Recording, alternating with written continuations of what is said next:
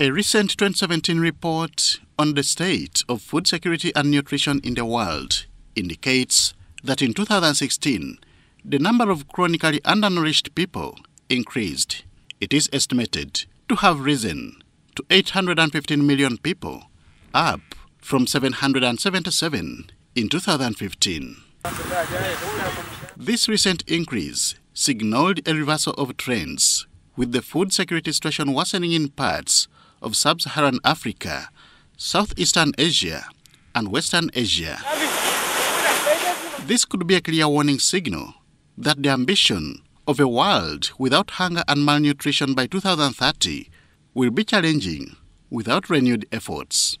A reason why a timely theme for the upcoming World Food Day has been embraced.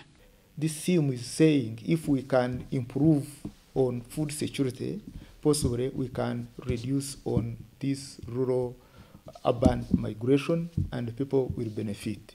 This is in line with recent efforts to have youth incorporated into the agriculture sector to ensure food security and development. Here we are looking at what would cause migration, how would migration impact on food security and rural development. We are looking at people moving from country to country or even from villages to urban areas. And now when these people move from villages to urban areas, it denies, we see ourselves losing labor.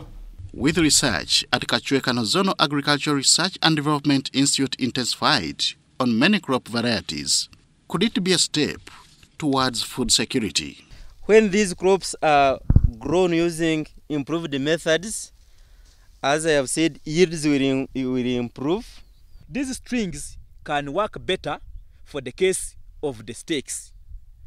And they can also control the environment because we will not degrade the environment by cutting the trees. And again, when there is improved yield, besides getting enough for cooking, then there is also a lot for sale.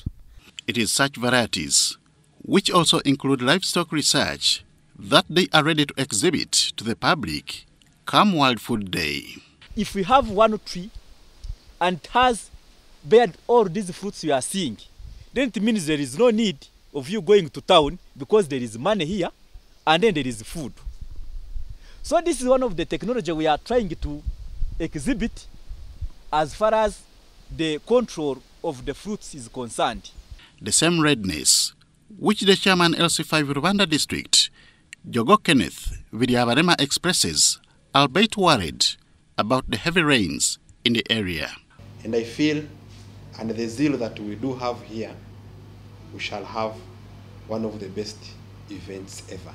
World Food Day will be commemorated on the 16th of October 2017 at Kachweka Nozono Agricultural Research and Development Institute in Rwanda district of Western Uganda.